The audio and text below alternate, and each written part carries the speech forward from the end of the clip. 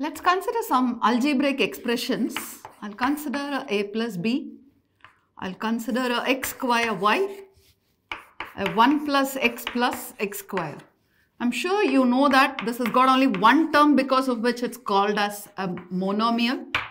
This is a binomial. This has got three terms, it's called as a trinomial. Now what we're going to see is, we're going to consider this binomial. Binomial, we are going to raise this binomial expression to natural power. Just consider this a plus b raised to the power 1. We'll consider this a plus b the whole square, and we'll also consider a plus b the whole cube.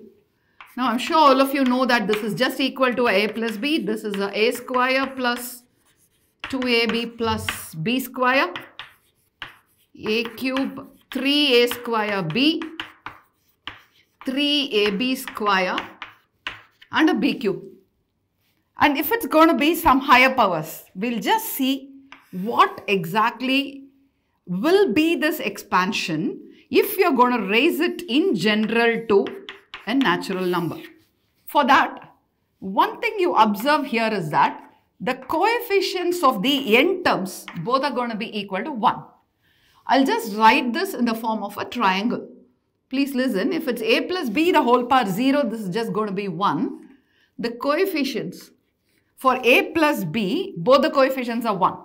For a plus b the whole square, the n coefficients are just 1. You see that the middle coefficient is 2, which is nothing but the sum of these two. Okay? Now, for a plus b the whole cube, again here, the end, both the coefficients are 1. What is this coefficient? 3 here. This coefficient is 3. Here again, it is just the sum of these two, it's 3. For a plus b the whole cube, these two, it's going to be 1. This coefficient is going to be 4. This is going to be 3 plus 3, 6. Here it's going to be 4. Likewise, you can just expand it. One more observation here. For a plus b the whole cube, it starts with the same power. The first term starts with the same power 3. And the power keeps decreasing. A cube, a square, a. Here it's just going to be a power 0 or 1. Similarly, the powers of the second term, b power 0, b square, it becomes b cube. And what we'll just write down what all we have observed. The n terms, the coefficients are 1. Okay. The second observation, the powers keep decreasing. The powers of the first term keep decreasing. Second term keeps increasing. And the number of terms, if it is 1, if it's a plus b the whole power 1, number of terms you see that it is 2. A plus b the whole square, the number of terms it is 3. A plus b the whole cube, number of terms it is 4.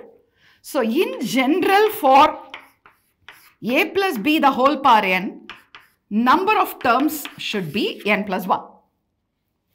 Quickly we'll see what is the expansion for this a plus b the whole power n. The first term is going to be a power n. Last term is going to be b power n. Coefficients, will just get back to it.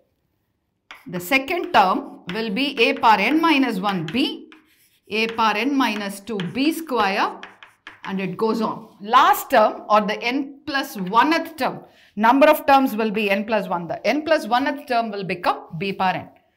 Coefficients, if you consider, as I told you, the first term and last term, the coefficients are 1. I'm sure in combinations you have already learnt NC0 and NCN.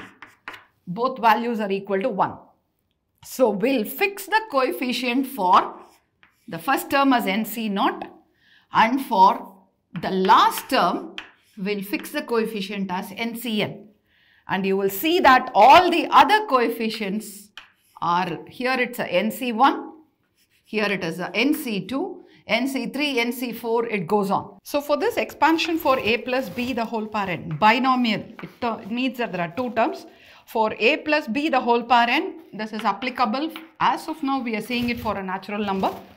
You see that the powers of the first term starts with a power n itself.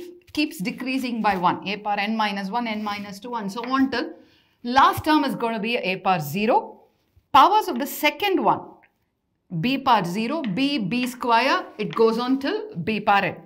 And the coefficients you see that they are NC1, NC0, starts with NC0, NC1, NC2, NC3 and for the last term the coefficient is NCn. And of course the first and the last term, this NC0 and NCn values both are going to be equal to 1. So in the binomial expansion for a plus b the whole power n, you're going to have n plus 1 terms with this pattern. Totally there are going to be n plus 1 terms with these as the coefficients. Powers of a keeps decreasing by 1 and powers of the second term b keep increasing by 1.